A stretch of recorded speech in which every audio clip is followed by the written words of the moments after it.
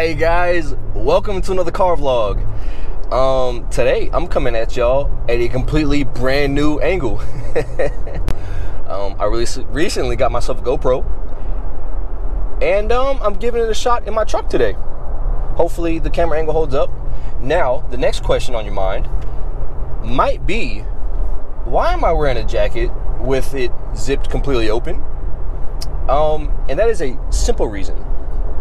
I noticed that my views and my watch time tend to be on the higher side of the spectrum when I'm showing off my cleavage. So, welcome to the car vlog. Today's topic of discussion, I'm actually going across the bridge, heading off the island to run an errand. But I figured this would be a perfect time for me to do a car vlog, guys. By the way, if you ever pass by someone that's like peeking into your car window as they drive by, that's me. I literally do that to every single car I pass. But yeah, today's topic is protein intake, and more specifically, my personal tips and I suppose opinions on ways to make protein intake easier, because sometimes some of us have a hard time eating the adequate amount that the adequate amount of protein that our bodies need. And with that said, if I'm not mistaken, the supposed scientific literature says something like your body needs like 0.7 to 1.5 grams of protein per pound of body weight. So if you weigh 150 pounds, that comes out to roughly 100 grams of protein, all the way up to the high end of even 225 grams of protein, if my math is right. And for someone that weighs 150 pounds, I would imagine that eating 225 grams of protein would be quite difficult, right?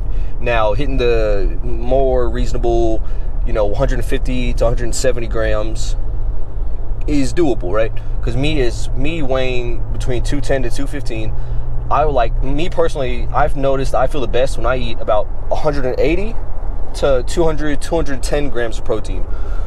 210 to 220 grams of protein is really pushing it for me. It makes me feel sort of bloated and kind of fat, But if I eat anything lower than 180 too many days in a row, then I'll feel depleted and weak.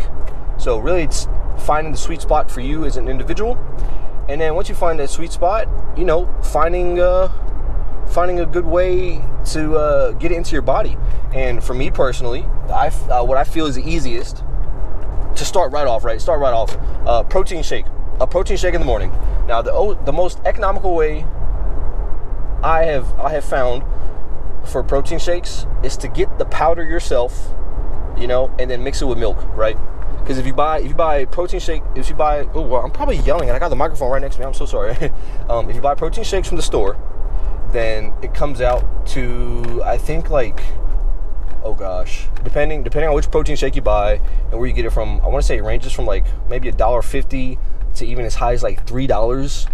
$3 is on the super high end per shake, right? As opposed to getting a a 5 or the largest container of whey protein that you get, and then just mixing it serving by serving. It takes maybe an extra minute to prep, but I feel like the amount of money that you save in the long run is definitely worth that extra minute. Your average whey protein is going to be about 24 grams of protein per serving. So 24 plus 8 grams of protein. If you mix it with milk, if you mix it with like cow milk, or I'm not sure how much protein goat milk has, but if you're mixing with almond milk, unless the almond milk comes with protein, what am I getting at? A little bit of a ramble, but just take into account the protein that comes with whatever you're mixing with. You're mixing it with water, and you're hardcore. I used to mix it with water, and that is the grossest thing. I need to turn the AC on. Mixing protein with water is probably one of the nastiest things, right? It would make my stomach turn. I'd mix it with this much of water, maybe 3 or 4 ounces of water, so I could just take it down in 2 chugs, because I didn't want to buy milk, because I thought I'm lactose intolerant, so I gotta buy lactose-free milk. And for a long time, money was super tight, and I felt like I couldn't just be buying milk like that. Water's free. Right. So also, if you're using almond milk, that is not fortified with protein, then you got to account for that, right? But let's say you're using regular milk that has 8 grams with a scoop of protein that comes out of 32 grams just for the shake. And then the next thing I would suggest, if you're having trouble getting adequate protein, is having a protein bar, right? Not a crazy protein bar that's like packed with sugar. I find that the Pure Protein brand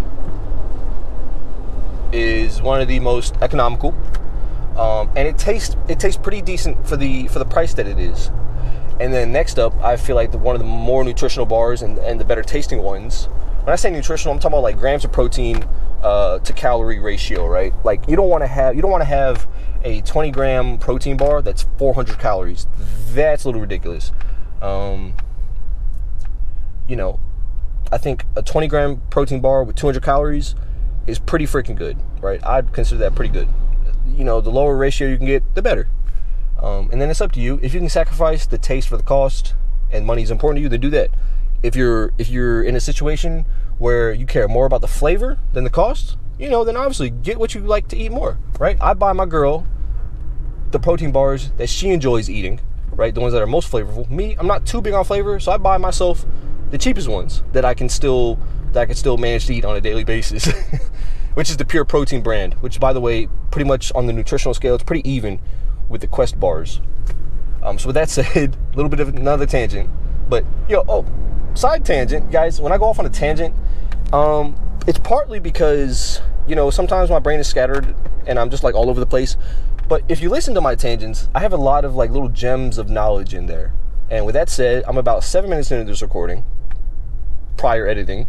So if you made it this far, drop a like down below so I know you're listening. And a comment. I think I meant to say comment, but yeah, the point of what I was getting at was that my tangents have a lot of little hidden gems in it, right? So you got your breakfast done, right? The breakfast is a protein shake and a protein bar. So the protein bar is 20, the protein shake is 32. That comes out to 52 grams of protein just for your first meal, right? And typically your first meal probably should be as soon as you wake up, honestly. As soon as you wake up, I feel like from a bodybuilding standpoint and from a hypertrophy standpoint where you're trying to build as much muscle as you can, then you need to get protein as soon as you wake up because your body has gone, 5 to 12 hours without any type of nutrition. So you get your protein, get a couple glasses of water in, and then you're good to go. What I would not recommend are eggs. Now, the reason I personally don't like eggs, although eggs are very very cost effective when it comes to protein, like 20 grams protein per serving to cost ratio. Like a carton of eggs is like $2, $2 to $3. And if you get the 18, I get the 18 18 carton of eggs, right? And so 3 eggs is 21 grams if you get the large eggs. So there's 6 servings in there. And if it's $2 for 6 servings, that comes out to between 30 to 40 cents per 20 grams of serving of protein. And that is amazing. That is amazing. That's pretty much as cost effective as you can really get. The only thing I don't like about eggs, even though they have a lot of nutritional value, right? They got a lot of good fats and vitamins and minerals in them, is for me personally, eggs fill me up really quickly. Like 3 eggs for me. I just had a burrito, egg burrito yesterday that had 3 eggs in it. And it pretty much filled me up and ruined my appetite for dinner, which is crazy because I never have a hard time finishing dinner. But with that said, on the other hand, if you know that you're gonna have breakfast and then you're not gonna be able to eat for a long time and you wanna control your cravings, then I would suggest throwing in eggs with your first meal of the day, right? So you have a protein shake, protein bar, and eggs.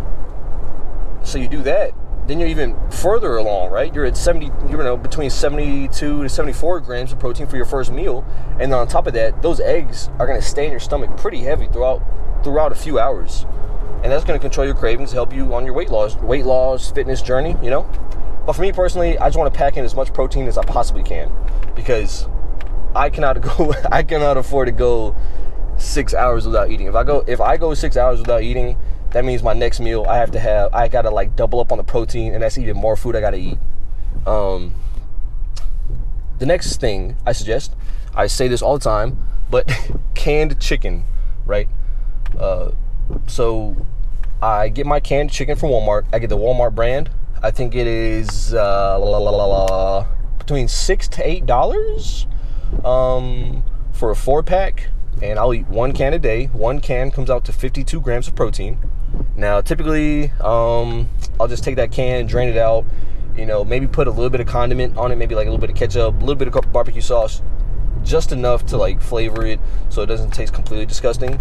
And then that's 52 grams right there. So if you just have your protein shake, your protein bar for your first meal, and then post-workout or even pre-workout, because the chicken digests really fast, you're sitting at about 100 grams of protein, right? Within the first, 6 to 8 hours of your day, 100 grams of protein right there. The next thing I would suggest is tuna, canned tuna, right? The normal size can of tuna is 20 grams of protein, and there's a really small amount of tuna in that can. Now, I am definitely on the side, I'm definitely in the camp of people that does not enjoy just drained canned tuna. I feel like it's really bland. So what I'll do is I'll sprinkle just a little bit of salt. I'll take an average size spoonful of light mayonnaise, throw it in there, mix it up, and you can eat that, right? I feel like 1 regular size can of tuna is a very tiny amount of food, but the amount of protein that you get with it is awesome, right? So I would suggest 2 cans of that, right? 2 cans of the canned tuna would put you at 40 grams of protein. Now give this a shot, huh? If you really care, if you made it this far, give this meal plan a shot, and I will list it as I go in the editing process. I'll list out each item, right? And give you pretty much a rundown of what it's gonna look like throughout your day. So give this a shot and let me know in the comments down below. Like, come back to this video and let me know how it went for you. So after the canned chicken, you're looking at 100 grams of protein for the day. You have your 2 cans of tuna, that you're sitting at 140 grams of protein for the day. Now, I would say for the average individual, you pretty much only need probably like 1 more solid meal a day, and then maybe a protein snack at night. If you're a larger individual, then you might need 2 meals, or 1 big meal and a snack. So then the next meal of the day, if it's going to be your last meal, I would suggest a slow digesting protein. So that could be, pork, beef, or red meats. You can even, I don't know the exact specifics, but mixing carbs with your protein creates what's called a protein sparing effect, which basically means that when your body needs energy, instead of taking the energy from the protein that you eat, your body's going to pull from the carbohydrates that you eat first.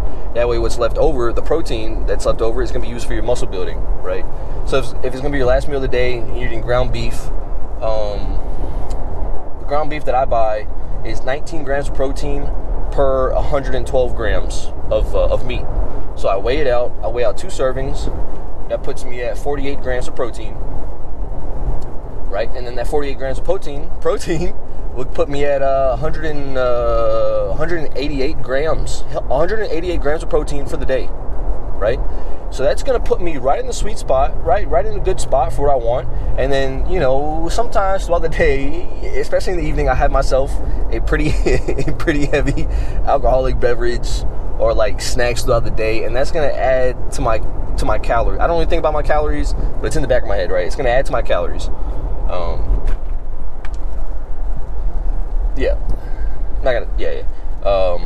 So if that's all you eat during the day, and you're pretty much an average Joe, what I just went over is going to put you at 188 grams of protein during the day. And I feel like if you stick to this meal plan, you're going to find yourself hungry, right? I feel like you're going to find that throughout the day, you could get hungry, because it's not a lot of food, but I find that it is the best way to get as much protein as you possibly can on a consistent basis. So that's going to put you at 188. If you're a bigger fella, I don't think a lot of my subscribers are going to be needing any more protein than that, because I feel like if you're watching my videos, then you're probably,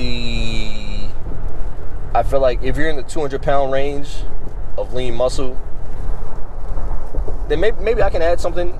Maybe I can add something to the knowledge, but I would err on the side that you already know a lot of the stuff I'm talking about anyways.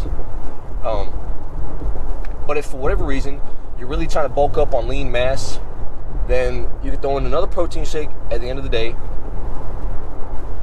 Or, like I was stating earlier, you can make yourself some eggs. Make yourself, 3 eggs, about 20 grams of protein of eggs for your last snack of the day, and those eggs are going to sit heavy in your stomach, just like I said, and that's going to keep you full throughout the night. So, just to recap, protein shake, protein bar in the morning. If you know you're going to go a while without eating, then throw in some eggs. The next meal I can suggest be a can of pre-prepared chicken. Is that a term? A can of chicken. Jesus. And then after that, 2 cans of tuna for your last meal. 2 servings, or at least between 40 to 50 grams of protein of some type of slow digesting protein source. And then, like I said, what is this guy doing? Like I said earlier, mixing carbs with your meals allows the protein to be used a little bit longer in your body. I don't know. I can't think right now. It's raining and I'm trying to focus on driving. That's getting kind of chilly. My fucking elbow. Oh, I just zipped up my mic. Yeah, I keep forgetting I have a mic, so I've probably been yelling this whole time when I don't need to be. I'm so sorry. Right on. So that wraps up the video.